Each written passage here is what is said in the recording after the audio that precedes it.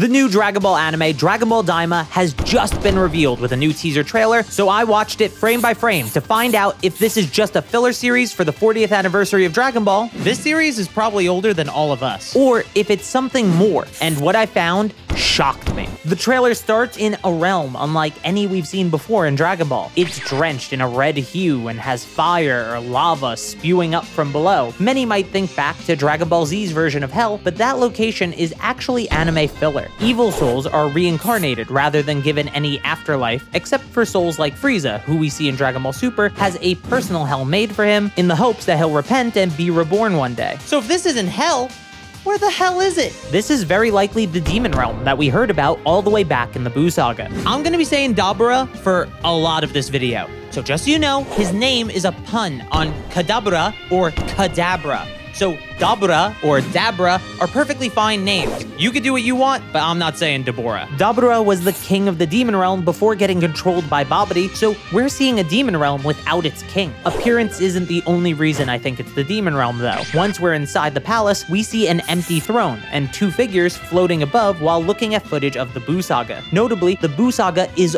all we see in these shots, which would make sense, since it's the last time the King of Demons was alive. The two figures are currently unknown, but they are both wearing capes that are reminiscent of Dabura's, furthering the connection to the demon realm. The tall one that looks like a Kaioshin is likely the first Makaioshin that we've seen in the actual series. Makaioshin are the demon counterpart to the Kaioshin, and despite them often appearing in Dragon Ball games, none has ever made an appearance in the main series. The shorter character is a complete guess to me though, but a child of Dabura's doesn't seem too far-fetched, especially when the rotation starts and we see a glimpse of his outfit. Looking at it closely, it bears a slight resemblance to the non-canon sister of Dabura, Toa. Then as the rotation continues, we see more of the presumed Makaioshin's outfit, which is reminiscent of regular Supreme Kai's. Some people have argued that the role of this character might be similar to that of West Supreme Kai in Dragon Ball AF, but we don't know enough about this series, and I don't know enough about Dragon Ball AF to be certain. We then see a ship leaving the presumed demon realm,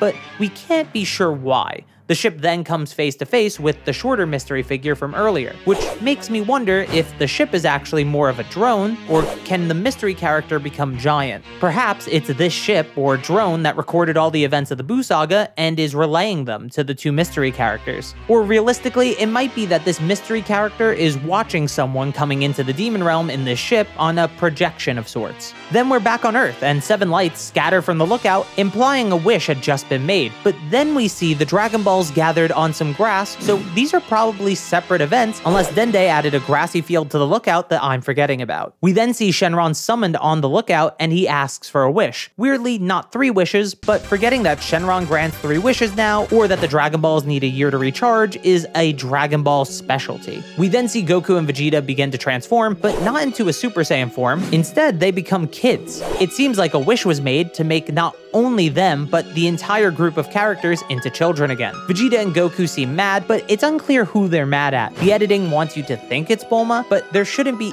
any reason to be mad at her. I will say, the setting is extremely reminiscent of Battle of Gods, and you can even see Capsule Corp behind Piccolo. So could this be another Bulma birthday party? If so, did she have the Dragon Balls as a prize? This might be far-fetched, but there might actually be 2 sets of Dragon Ball like GT, and that's why there's a disconnect between the location of the 7 Dragon Balls earlier and Shenron being summoned on the lookout. If Bulma does have the Dragon Balls, they might lay them out on nearby grass to try and reverse the wish, only for Shenron to be unable to. This would also explain the one wish issue I mentioned earlier, but again, this is entirely speculation on my part. I actually doubt this series will be that similar to GT. Notably, this trailer is the first time we see some characters this young, like Mr. Satan, Android 18, Yamcha, Supreme Kai, and Kibito.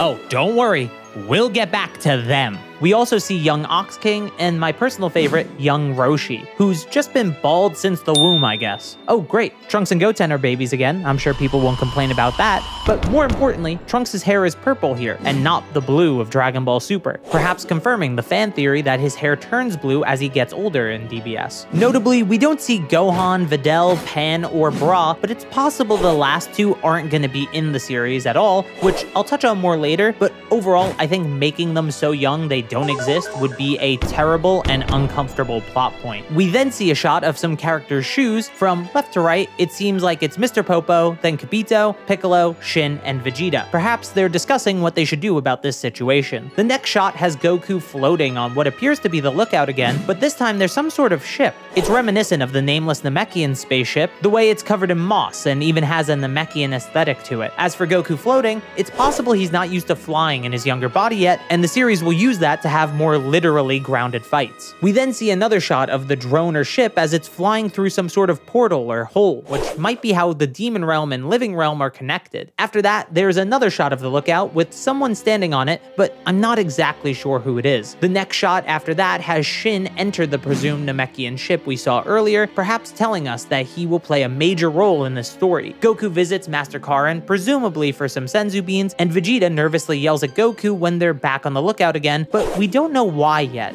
And then my prayers have been answered. Goku's using the nyoibo again. It's peak. When DBS Broly teased Goku with a nyoibo, only for him to not use it in the movie at all, I was extremely disappointed, but seeing it in action again might have solidified me loving this series already. Next, we see a spaceship heading towards Earth, and while I originally thought this was the ship from earlier, it's actually far more reminiscent of the pods used by Saiyans and Frieza's men. Though I don't think Frieza will be in the series, so it might just be a flashback of Goku landing on Earth. Next is a shot of Bulma looking inside some sort of machinery, and I'd have to assume it's the Namekian-style ship again. She's likely doing repairs on the ship, so Goku, Shin, and whoever else joins can go on the journey to fix all of this. Don't make me tap the sign. We see another scene of Goku training with his nyoibo before seeing a star turn into a Dragon Ball, which I'm assuming is just symbolism, but there might be more to it. The next scene is really crazy though, as we have what appears to be the Demon King Piccolo, at least to me. Remember earlier we saw a vehicle that looked Namekian in origin? What if that ship we saw was something used by Demon King Piccolo to visit the Demon Realm, perhaps using it to secure his title as a Great Demon King, or at least the Great Demon King of Earth? The other possibility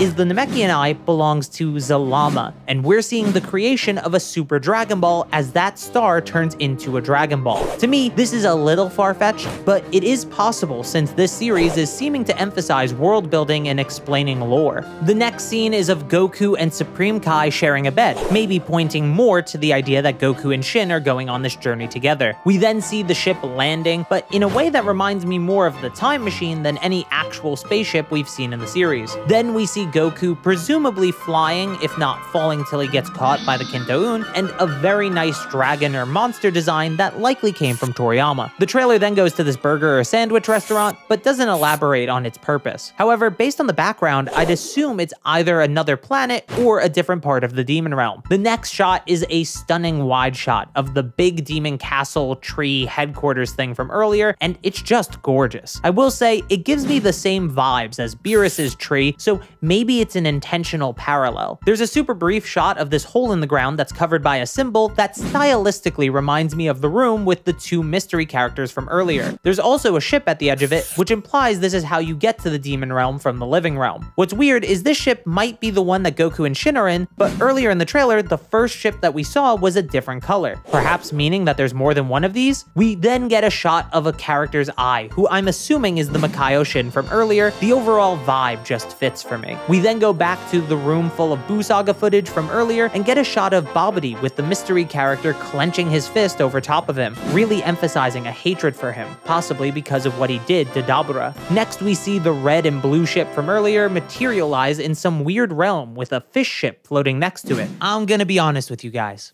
I don't know what the hell is going on here. The next shot further shows that there are at least two of these ships, as this one is more rustic and has yellow lights, leading me to believe that this ship is the one from the lookout. This shot is also a little goofy. If it's the Demon Realm or another planet, it's pretty funny that giant onions are constantly stinking up the place. Then we're back in the Buu Saga room, but this time they're not floating, and the presumed Makaio Shin is standing next to whoever is likely the new king of the Demon Realm, sitting in the throne we briefly saw earlier. We then cut to Goku and Vegeta sparring, which is likely likely why both were injured before turning into children.